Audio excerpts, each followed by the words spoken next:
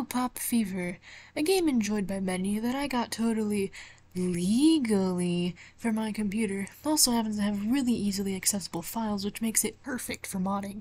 Sure, you can do a simple audio and texture swap with some programs that came with my legal download link that I will not be sharing directly, and if you follow this year's old tutorial that I will be sharing directly, but usually people only change around the files found in the main gameplay.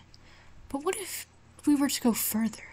What if we were to take the cutscenes and re-record the dialogue in a way that would fit whatever twisted fantasies, whatever characters we wanted in? Sounds hard, right? Actually, not really. Sorry if you were expecting a really lengthy explanation on how I did this, but it's actually really easy. Enter UberDuck, an AI-based text-to-speech website that lets you make any character you want say whatever you want. Despite how it sounds, I am not sponsored. Some voices work, some need work, but most importantly, little old me here recently found the cool new mode the website features. Audio referencing. Pop in any audio track, transcript it, and wait for the AI to do its magic. It's recommended that you keep the audio samples 15 seconds or lower, mostly because anything higher will take eons to synthesize. I usually just use it to cover songs that my friends like with the worst voices possible and use said covers to plague their ears, but I digress. Also, I may or may not be making one of those covers, and I may or may not be uploading it at some point of time. But you just have to wait. The Fever voice lines are short enough that it doesn't take ages for the new lines to generate, and since there's no background audio, they come out super nice. And the delivery is great, but enough talking, I put together this thing that I'm sure at least two of you will get a kick out of. I present my awful Puyo Pop Fever cutscene mod. Roll it.